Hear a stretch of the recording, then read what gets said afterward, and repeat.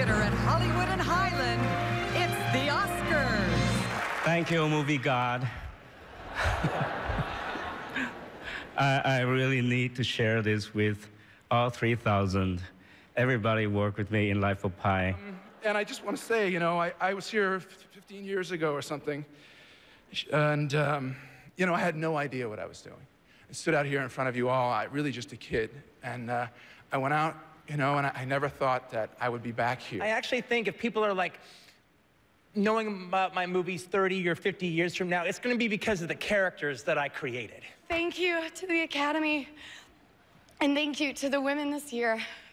You were so magnificent and so inspiring. It's a strange thing because 3 years ago, before we decided to do a straight swap, I had actually been committed to play Margaret Thatcher.